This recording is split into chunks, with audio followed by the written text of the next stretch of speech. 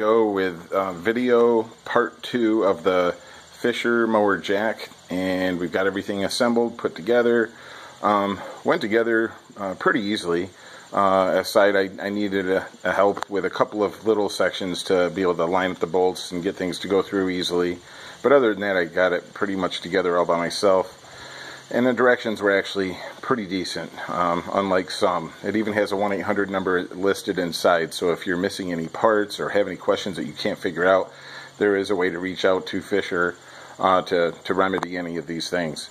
So we're going to go ahead and lift the mower deck in the tractor. As you can tell, it's a decent sized John Deere garden tractor here, and the deck is absolutely filthy, both on top and underneath. So now that I'll have easy access, we'll be able to clean everything really thoroughly now. So I'm going to go ahead and lift everything up, and I want to show you guys down here. There's these safety latches that you want to lock into place, and in doing that, it'll have 3 different positions, as you can tell down here, that you can lock it in.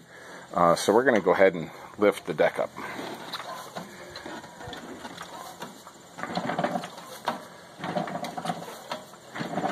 Really easy foot actuated lever here too. There's really no effort on my end to lift this thing,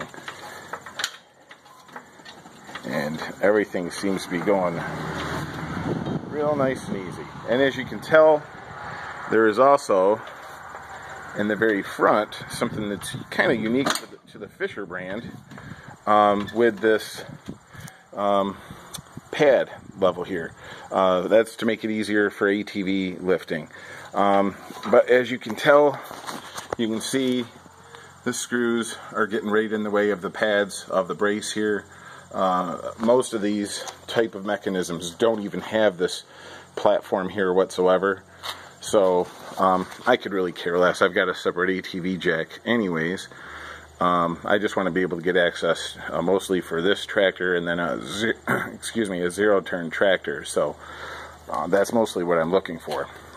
If you'll notice, the front brackets here that hold the wheel in place, they're really close, giving me plenty of room to go with a bigger tractor with wider wheels. I've got plenty of room. I believe it goes between 30 and 56 inches wide, giving you quite the range.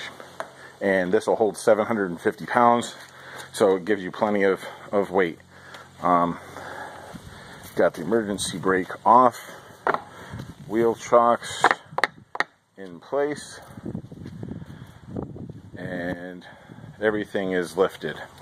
You can see down here you've got plenty of room to move these for different size wheels to secure it.